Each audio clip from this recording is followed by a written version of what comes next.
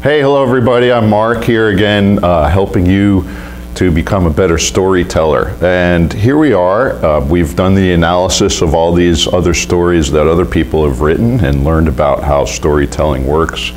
And it's time for you to write your first draft of your own story. But before you do that, we do have some rules in how that's going to work. So let's see, I have my son Kenny. He is doubled in size since we shot the videos for our grammar class, but he's still here and he's a pretty good storyteller. And we're going to go through this little list really quick of the rules for your first draft. What do you see here, buddy? Funeral. Okay. Zombie. Alarm clocks. Okay. Car accidents. Divorce. Sigh. Okay. Post-apocalyptic dystopia. All right. Acid trips, writer's block, space, fantasy, Harry Potter. All right, and these are the rules. How about no? All right? We don't want stories about writer's block, acid trips, post-apocalyptic dystopia. This is new on the list because we had about 8 stories about this last time. Why don't we have alarm clocks, Kenny? Why don't we want stories about alarm clocks? Because it's not a dream.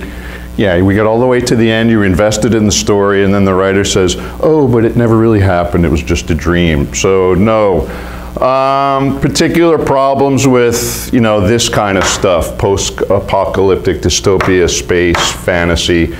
The term is called world building, and a lot of new writers like to describe things, and they wind up giving you 25 pages about what the Federation looks like and who they're fighting against for the last 100 years, and we don't really have any storytelling happening. Okay, so let's just keep it simple. All right, we've done analysis of a few stories already, and if we just simply leave it as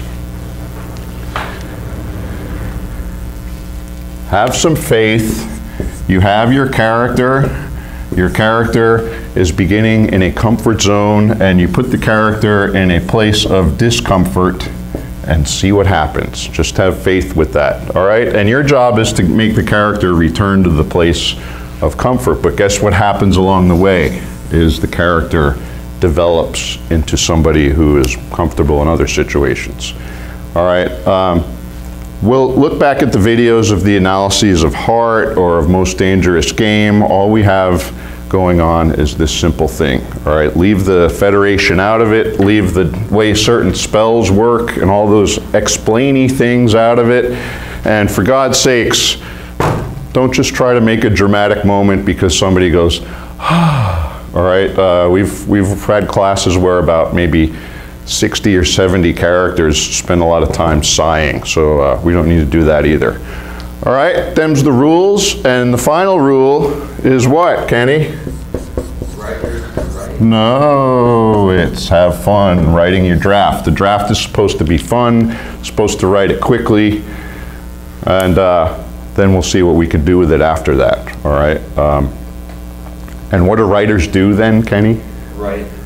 They write, okay? They don't write on Facebook about their writing session today. They don't tell their friends what they're working on. All they do is get in the shed and do it for 30, 40 minutes a day, and at the end of the, I don't know, end of a week, you'll have a pretty good first draft, all right? We'll see you.